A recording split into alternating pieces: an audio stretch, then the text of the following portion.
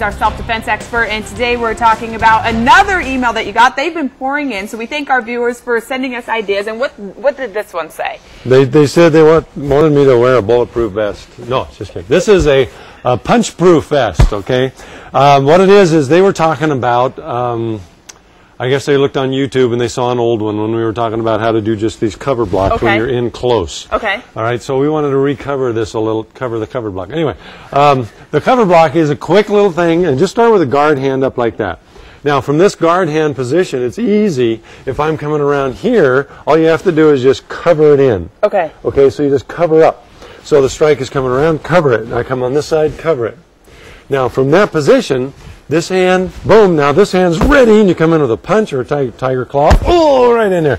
Now, see, you hit harder that time, didn't you? I did, and we talked about that before. I'm not necessarily trained in punching. I don't know how to do that, so it's more natural to do something like that. Right, and now you hit there, and that was right to the solar plexus. That's a good shot. I was aiming for the solar plexus. Of course she was. Okay, so anyway, let's say if I'm just coming in and I'm getting all upset, and I do a 1 here and a 1 there, and now you do your strike. See, hit me harder because we made a boo-boo. Anyway.